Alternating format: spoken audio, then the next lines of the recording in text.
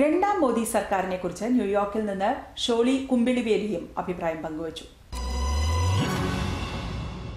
രണ്ടാം മോദി സർക്കാരിനെ വളരെ പ്രതീക്ഷയോടും അതോടൊപ്പം ആകാംക്ഷയോടും കൂടിയാണ് പ്രവാസി മലയാളികൾ നോക്കിക്കാണുന്നത്.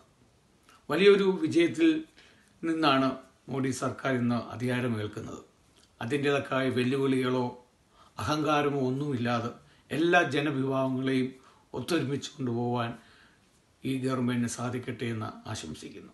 അതുപോലൊപ്പം തന്നെ ന്യൂനപക്ഷങ്ങളുടെ പേടി അകറ്റുക എന്നതായിരിക്കണം ആദ്യത്തെ കർത്തവ്യം.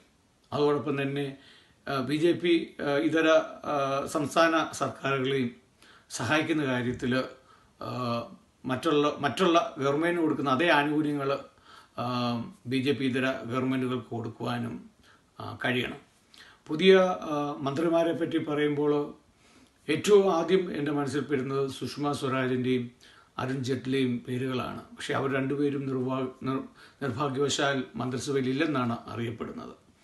അതുപോലെ തന്നെ പീയൂഷ് ഗോയൽ, രവിശങ്കർ ഇവരൊക്കെ തന്നെ നല്ല മന്ത്രിമാരാണ്. അതുപോലെ തന്നെ സ്മൃതി ഇറാനി അവരുണ്ടാകുന്ന നല്ലതാണ്. അതോടൊപ്പം തന്നെ കേരളത്തിൽ നിന്നും നമുക്ക് BJPക്ക് MPമാരൊന്നും ഇല്ലെങ്കിൽ പോലും ശ്രീ കുമ്മനം രാജശേഖരന് അല്ലെങ്കിൽ അൽഫോൺസ് കണ്ണന്താനം അല്ലെങ്കിൽ സുരേഷ് ഗോപി അതുപോലെ കേരളത്തിനും നല്ലൊരു പ്രാതിനിധ്യം ഈ മന്ത്രിസഭയിൽ ഉണ്ടാകട്ടെ. എല്ലാ മന്ത്രിമാർക്കും ആശംസകൾ നേർന്നുകൊണ്ട് നിർത്തുന്നു.